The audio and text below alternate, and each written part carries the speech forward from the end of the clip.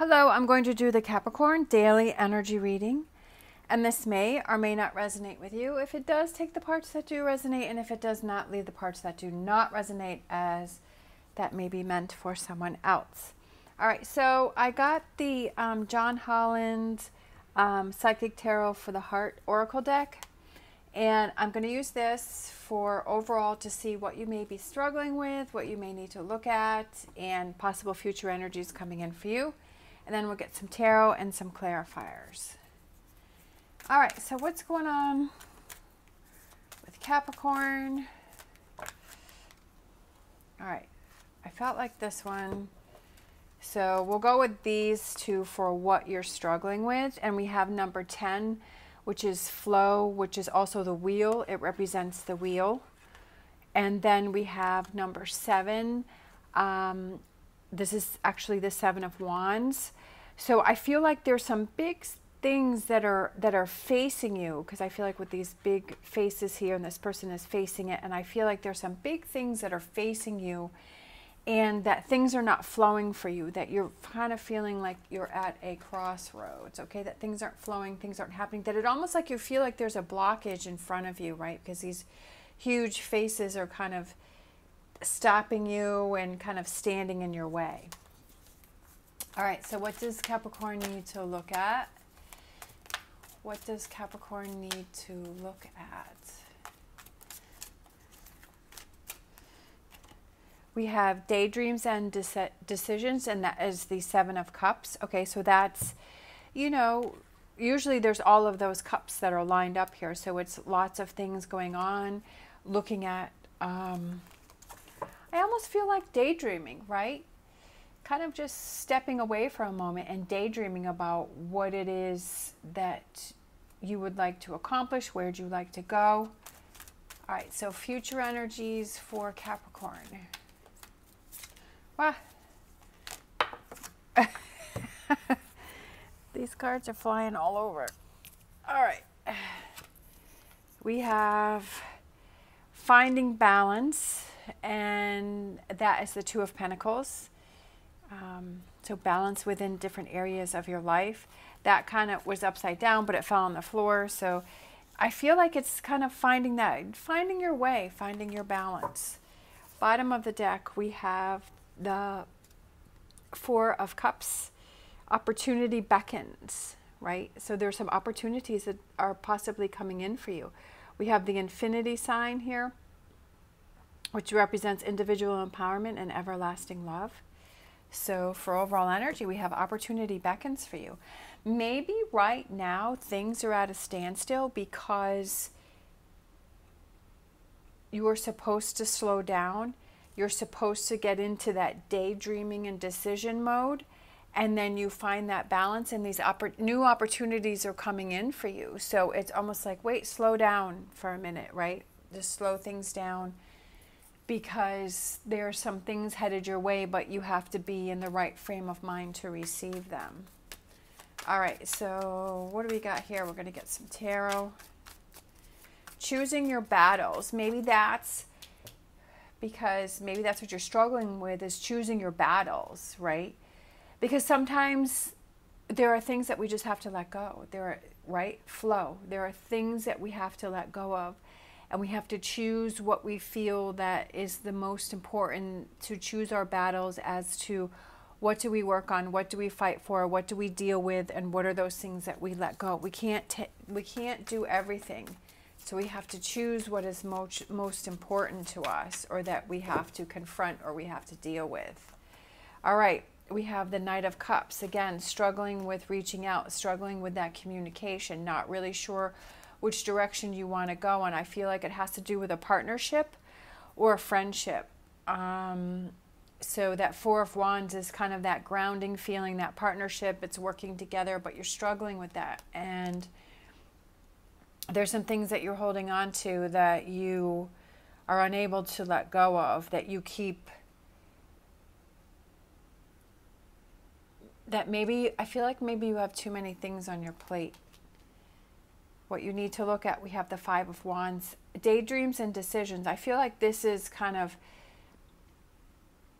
having those ideas, but kind of narrowing them down. Sometimes when we have too many ideas and thoughts in our head, we get confused, and then we don't end up going in any direction because we're like, I'm so overwhelmed by the whole situation that I don't really know which way I need to go, which way I want to do, what I want to do. That confusion, the moon, the not really sure what's happening. I feel like it's just time for you to slow down today. I feel like it's, or the near future, or whenever you hear this. I feel like you're too overwhelmed with everything and you have to take a step back, right? Slow things down, figure things out, find a balance. Maybe you have so much going on. Maybe you need to delegate things. Maybe you need to hand things off to somebody else. Maybe you need to let things go. I love for this future energy here, and especially with this cup that's coming in here, because it says opportunity beckons, and look at this opportunity comes in for you in the future.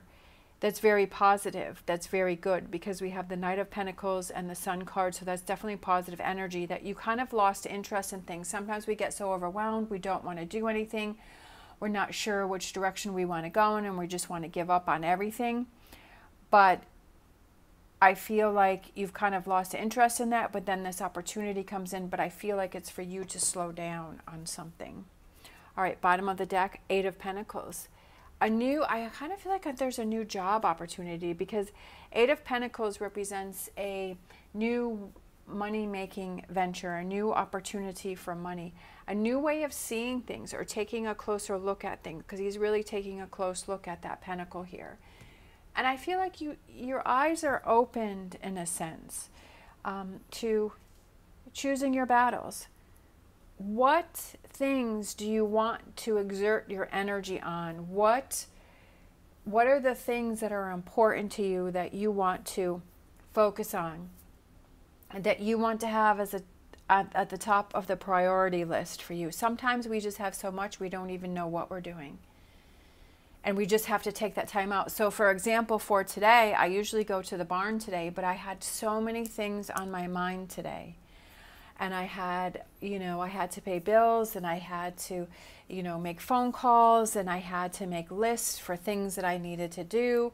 And I was just like, I'm just going to stay home this morning. I didn't even do my videos because it's the afternoon time, and I always do my videos first thing in the morning, but it's after 1 right now, and I'm doing the videos now because I needed that morning to slow down, to figure out what it is that I needed to do, and to sort through everything that I had in my head, because I kept thinking, oh, okay, well, I got to remember to do this, and I got to remember to do that, and I have to deal with this and that. And so this morning I was just like, stop, right? Just stop everything and just let me sort through all of this. Let me get all of these things done, and I feel better. So I was able to make lists. I was able to check things off my list, and I was able to get things done. And I feel like this is kind of you today too. It's like, okay, taking some time, whether it's just a couple hours or it's the whole day, and it's just like sort through all of these things that you have going on, and finding that balance that, okay, I know I still have more to do, but this is my lists that I can follow. And I've been able to check these things off the list. And it really makes you feel a lot better instead of feeling kind of scattered. Could have to do with a relationship. Maybe you have something going on here, or partnerships, things that you have to talk about. Maybe you have all of these things that you want to talk about, but maybe you need to write those down and figure out, okay, what order do I want to talk about? What's most important? What do I have to address first? All right. Again, you're going back and forth with things, but I feel like it's narrowing that down. King of Swords is somebody who is analytical. He is somebody who can sort things through, just like I was saying, is figuring out, okay, what's most important, what's least important. Sometimes just having that organization makes you feel more confident, and makes you feel better, and makes you feel like you have things under control. All right, could have to do with a relationship. Is there a relationship, a friendship, a partnership, a family member, that there are some situations going on there that you need to deal with, so that you can see eye to eye, so you can kind of have that clarity. When we have loose ends in our life and we feel like, it's just like, oh, I'm not really sure. we kind of spend a lot of time focusing on that. And if we can tie up those loose ends, we feel better. We feel like, okay, I can move past that, and now I can focus on something else.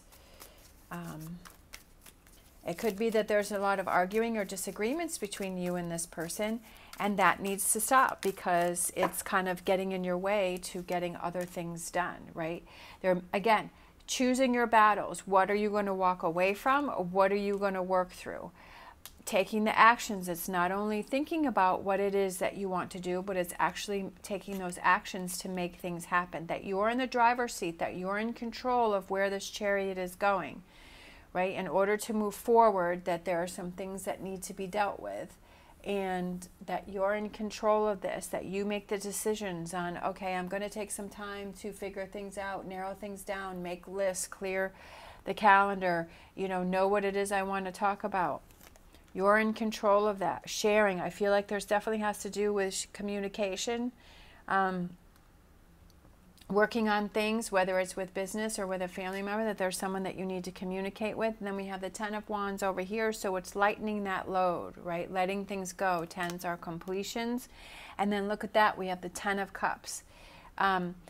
You're feeling like you're working together. We have the two people here, and she's doing her needle point or whatever that is, and then this person's doing the yarn, and they're working together. The cat's playing. We have the bees, which I feel represents like abundance and prosperity and all of the cups and the rainbow. So it's like working towards this 10 of Cups, right? What is your 10 of Cups? What does that represent? Does that represent calmness? And yeah, sometimes when you reach your 10 of Cups, it's like something else will happen, and then it's like, oh boy, now here we go again. But sometimes we can have our 10 of Cups for a while, and things are calmer and things are better because we're kind of confronting things before they become a bigger problem, right? You're finding that balance. You're making those choices and those decisions as, do I want to leave things the way that they are, or do I want to make that improvement? Do I want to choose my battles? Do I want to find that balance? Do I, having things flow, which is the wheel, like changing things, and so that things flow easier. It's up to you to make your life flow easier. It's up to you to find that balance, right? For you to make those changes. Sometimes when we think, oh, okay, well, this should work, and then sometimes it works for a while, and then sometimes something else happens where you have to deal with things. But I feel like it's up to you because you're in the driver's seat here. You're choosing where this chariot is going and which path it's going to go down. Is it going to go down a nice, smooth, calm, one, or is it going to be on a bumpy road with a lot of twists and turns? I just feel like, people have to take responsibility for the choices and the actions that they do, as I'm responsible for mine too. Just like today, I was like, okay, I'm not going to go to the barn. I'm going to deal with all of this stuff that I have to deal with this morning and get it out of the way. So I feel like that's kind of you today too. All right, so let's close out with a Whispers of Healing. All right, we have respect. I feel that it has to do with with respecting yourself, to not put yourself in situations where you find that you're stressed, where you find that you're adding up these wands on your back, that you're adding up these swords on your back. I feel like it's out of respect for yourself, that you're looking out for yourself and you're saying, okay, I've got to make these changes. I've got to choose my battles. I've got to do, let go of things. I've got to work relationships out. I've got to know that I'm driving the chariot, that if I need to delegate other people to help me in a situation, that I'll do that so that I can reach my 10 of Cups, You have to learn to respect yourself and make those choices that are best for you. And I feel like by doing that, again, I definitely feel like there's some opportunity coming in with this card here, that opportunity coming in this one. I feel like there's opportunities coming in for you because I feel like you're calmer and you're more in control of things, right? You're driving that chariot. All right. Thank you so much for watching. As always, stay positive, stay safe, and I will see you next time.